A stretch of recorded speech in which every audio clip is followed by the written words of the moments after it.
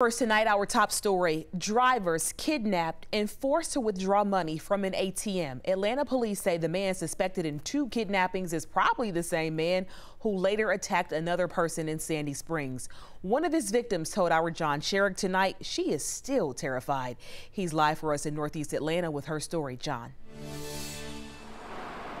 The woman was understandably afraid for her life. Police say the man attacked 2 women, the first 2 women, at 2 locations near Piedmont Road and Sidney Marcus Boulevard. That was the last weekend of September. Then police say on October 9th, the man struck again, attacked another driver, this time in Sandy Springs, threatening the drivers' lives, demanding cash from ATMs.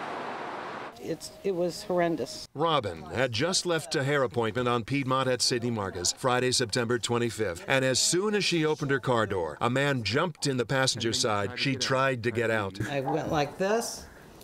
He leaned over and grabbed me, yanked me back in the car and said, "Drive or I'll blow your effing head off." Atlanta police later released this security cam video from outside the salon that they say shows the attacker. The man forced Robin to drive to an ATM and withdraw cash. 2 days later, police say the same man attacked a woman at a gas station around the corner and forced her to drive to withdraw ATM cash. And now police believe it was the same man who attacked a 3rd driver at a condo neighborhood on Roswell Road in Sandy Springs inside the perimeter, again forcing the driver to take him to an ATM for cash. Each time running away after getting the cash. Robin says all she could think about was staying alive. She engaged him in conversation. And I told him, you know, I've just been through breast cancer and I'm so sorry. Are you okay now?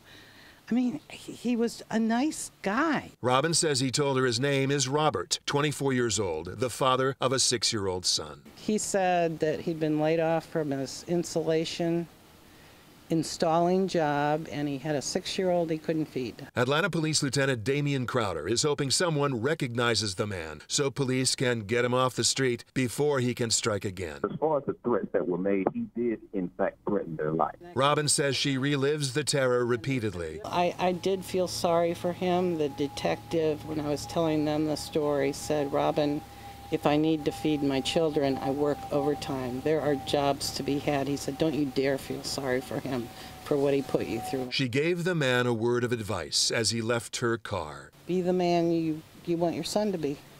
And he got out. Crime Stoppers Atlanta is offering a reward in this case of up to $2,000. People can leave anonymous tips to help police identify him and bring him in. Aisha. All right, John, thank you so much. We are glad Robin is safe tonight. So unfortunately, these stories are not all that uncommon. It's very scary just listening to what she went through. Now we want to help you come up with a plan if you ever encounter something like this.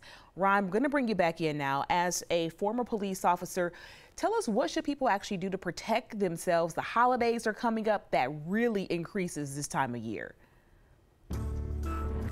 Aisha, there's 4 things you want to consider before you even think about parking your car. Number 1, make sure it's in a well-lit area. Number 2, park where there's a lot of folks around just in case you need to call for help. Number 3, look underneath your vehicle, inside your car, just in case there's some knucklehead who broke inside your vehicle. And number 4, this is so crucial, keep your keys in your hand.